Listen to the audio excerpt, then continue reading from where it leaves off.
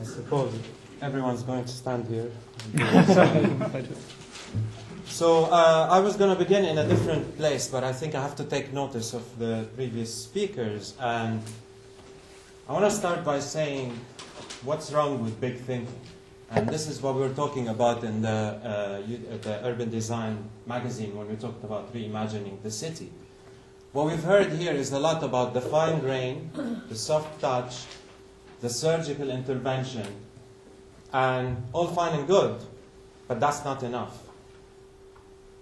If you like, what I wanted to say in the beginning was that our attitude towards the city today is mainly shaped by a rejection of modernity and modernization.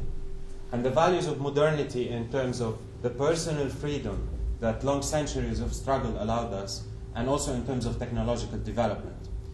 And now to a certain extent, what I sense from the previous speakers is, although it's not necessarily a rejection of modernity, but there is a line of intellectual heritage to the three presentations that stretches from Jane Jacobs to Richard Sennett that are all about ameliorating modernism.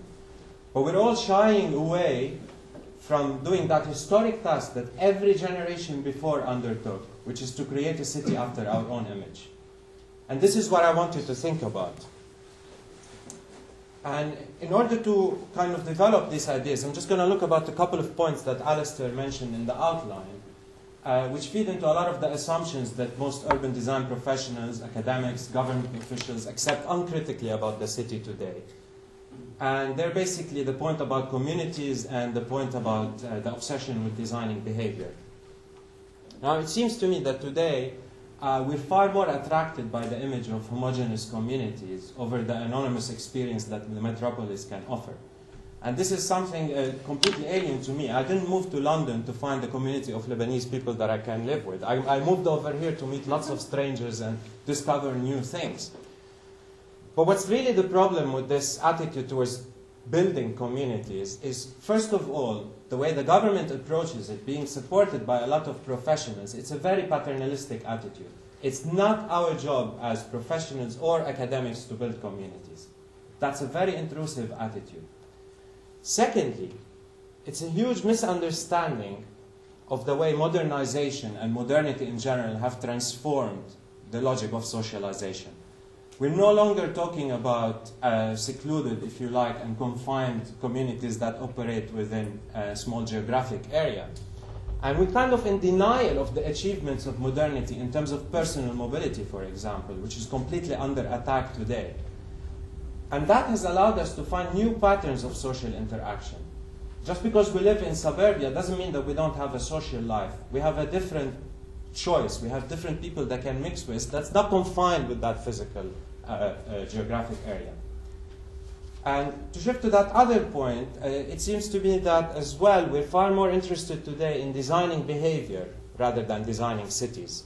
I mean, we hear a lot of talk about proposals and initiatives, but I don't see a lot of new cities being built, a lot of quarters in existing cities being transformed. And it appears to me that it's far more interesting to go into these aspects of how encourage people to use space and how can they perform in a certain way. And actually, I think it's quite ludicrous to see that we encourage people to behave disorderly in space. If they're going to do it, they're going to do it anyway.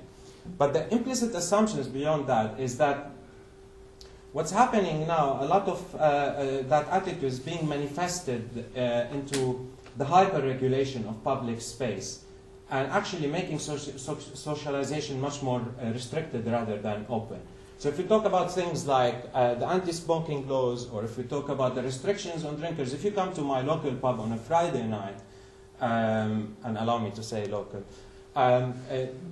it's become almost an exercise of maintaining discipline, where we have to stand behind the barriers, smoke in certain areas, don't shout out loudly. And that's something that's being adopted also by professionals when they look at the city. Although you might hear sometimes, and you've heard today, attitude towards saying we should encourage that behavior and la la la la. But the implicit assumptions that is both common to the attitude to communities and designing behavior, we tend to accept today that there is a direct relationship, if you like, a deterministic one, between the physical environment and the behavior in people in it. And this is something that is never challenged. And it's a legacy to a certain extent of some of the policies mentioned before, like zero tolerance policing and broken windows theories, but it's kind of far more reaching today. And I see that a lot of urban design professionals and academics are kind of internalizing that logic and using it in their work. So we hear about designing out crime, we hear about how to make better neighborhoods, and all that sort of thing. Let's be a bit modest. We can be arrogant in the scale of our ambitions, but let's be modest about our ability to influence other people's behavior. Even if that were possible, I would not accept it on myself to go and intrusively design other people's behavior. And what that kind of logic kind of entails is that we have a very dim view of humanity. And we tend to think of the citizens of the city, the end users, as laboratory mice, that we're going to orchestrate their movements and tell them what to do and stage their activities. And I want to challenge that. We say there are historic challenges towards us today. The cities that we live in don't reflect our age. Let's do what we do best. Let's come up with new housing typologies and stop messing around with the old fabric of the city. Let's come up with visionary solutions for transport. Provide more mobility, not less mobility. And let's not hide between these word games.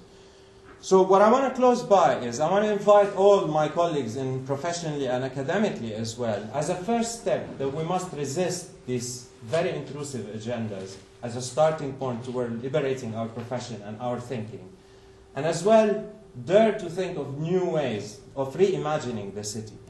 And having visited the Corbusier exhibition today at the Barbican, in the media opening, I came up with an amazing sense of his achievements and his visionary and radical thinking. And I would say, I'd rather that we revive that kind of vision and radical thinking to produce cities after our own image, to produce a city of the 21st century, rather than trying to revive the one of the 19th. Thank you.